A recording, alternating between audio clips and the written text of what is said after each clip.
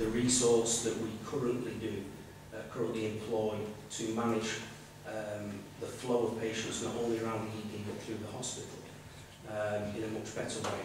We have supernumerary shift coordinators, band 8 nurses. We have ED consultants that are supernumerary to a shift, purely employed to try and balance the level of risk across the organisation for all types of patients that are being treated within it. And the proposal that we see here would allow us to redeploy that resource to concentrate much more on those high acuity patients, in particular the management of patients arriving by ambulances. It's a sad reality that ambulance queues do occur at a regular occurrence through Arrow Park, and some of that is down to resource in managing what can sometimes be up to 100 patients at any one point in time in the department. So for us, this is a welcome proposal, and we believe it offers a benefit for us in secondary care, but then it also offers a reduced risk in the community in terms of improving the ambulance response times. Thank you. Do we have any questions, please? No? Okay, thank you.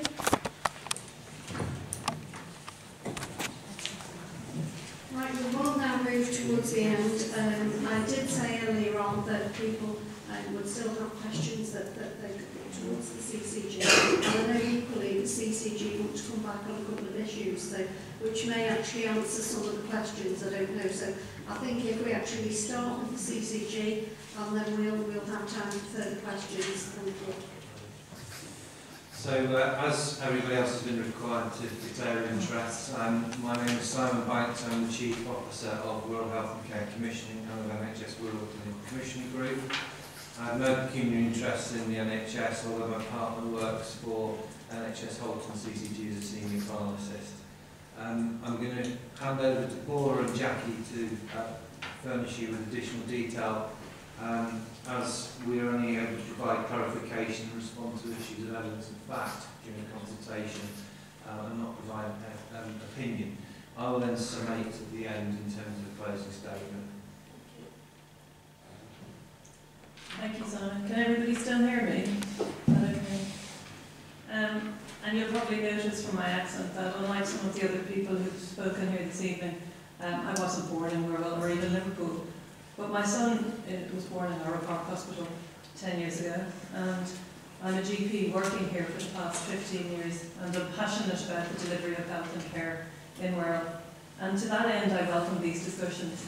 Whilst they may be uncomfortable at times for people, and they may be slightly heated, these types of discussions are essential so that we can shape and deliver the proper and most appropriate services for our patients. We can all leave here this evening knowing that we tried our best to get our points across. And whether I agree with all of the points made here, that really isn't the issue. The issue is that we have an opportunity to discuss and to shape the services we deliver for our patients. Mrs. Hodgson said, and I'll read the quote because I wrote it down, "These places are needed where the patients are and not at Arrow Park Hospital." And Mr. Grice said, "They should be sited where they live." And I fully agree with that. And that's what's within these proposals, is that we have situated services in the 4 localities of Wirral. The urgent treatment centre is for those people who have an absolute urgent need. The 4 other areas and the 4, whatever we call them, hubs or clinical wellness centres, are based in the localities, close to where patients live, so that they can be accessed easily. I understand fully that patients don't have cars. I understand fully the issues of transport. I understand fully the inequalities in Wirral. It's 20 by 10 miles, and if you're born on one side of the motorway, you live 10 years longer than on the other. We need to start addressing that now, and not bickering and fighting amongst ourselves about where the best place is. Let's not give it to Arrow Park Hospital. This is about giving to our patients, our population, our 300,000 population. And I'm very, very happy to listen to all proposals, and Dr. Mangali said that he wished that we would listen to proposals, and I certainly, and he knows that I'm more than happy to hear proposals, because what we have are 2 proposals, but if somebody can come with other alternatives, This is a listening and a consultation exercise, and we need to listen to that. And I've already said that at one of the GP evening meetings that we've held, and we've 2 further GP evening meetings coming up. And I'm happy to take on board concepts and ideas. I can't promise to give everything to everybody, and I've said that at the various different public events that we've had. But what we need to do is listen and take on board what people are saying. We've talked about clinical working groups, and they are starting to be put in place so that we can look at that workforce issue. You mentioned nursing staff and shortages of nurses, and that is something that we are working at, not just within the CCG, but across our partner organisations as well, with Wirral Community Foundation Trust and with Wirral University Teaching Hospital. And as Jackie said also, there are meetings about transport, whether it should be now or next March or whatever it is essential that we have those meetings. And finally, I'd like to say that we need to separate the Arrow Park site from Wirral University Teaching Hospital. It is one element of the Arrow Park site, but the location of an urgent treatment centre on that site doesn't mean all the money is going to prop up Wirral University Teaching Hospital. Sorry, Anthony, but that's not what it means. It's about when women undertaken value stream analysis and consultation and workshops over many, many years, and I was the clinical lead for urgent care before becoming medical director. When we looked at that footfall, it was to the Arrow Park site. And so looking at the geography of Wirral and looking at the additional 27 measures which NHS in England mandate, that was the reason why governing body chose the Arrow Park site with the location of the urgent treatment centre, but not to put more money into Wirral University Teaching Hospital. So my plea this evening is that we have an open mind, that we are comfortable in our difficult discussions and our consultation. We can agree to disagree without being disagreeable. But what we ultimately have to remember is what we want to deliver is an equitable, seamless service for our patients, whether they live at the north end of Birkenhead, whether they live in Easton, whether they live in Wallasey, or whether they live in Heswell. Thank you for your consideration. Thank you very much. Anybody else want to sum up? Yes, thank you. Thank you, Chair. I'm conscious of time, so I've just got half a dozen key points. Clearly there's an awful lot of information presented this evening, so just to come back on a few of those key areas, recognising the complexity of the picture. A&E growth was shared around what the 4% and the 27%. And just to clarify that position, we do absolutely count and monitor what we call type 1 activity, which is those patients who have an acute, potentially life-threatening need. We also count type 3, which are people of a lower level need who could quite easily be seen by primary care, GP or nurse. Just to clarify the 2 positions, because we have not misled anybody, it's all in the information that's been circulated. A&E growth locally is about 4% for type 1, for that high complexity of people. 27% refers to what is the national position for the type 1 and type 3, which includes the primary care activity as well. So they're different, it's not an apples and apples, it's an apples and pears comparison. And that information is contained in the case of change. Our current local A&E growth for Wirral for type 1 is 6%, so you can see it's that complexity of people presenting that it's given us the big challenge. Type 3 in Swaney has plateaued. The data shared does confirm, as we've said, that A&E is struggling, and we've all heard tonight from a variety of people that difficult position that we need to do something about.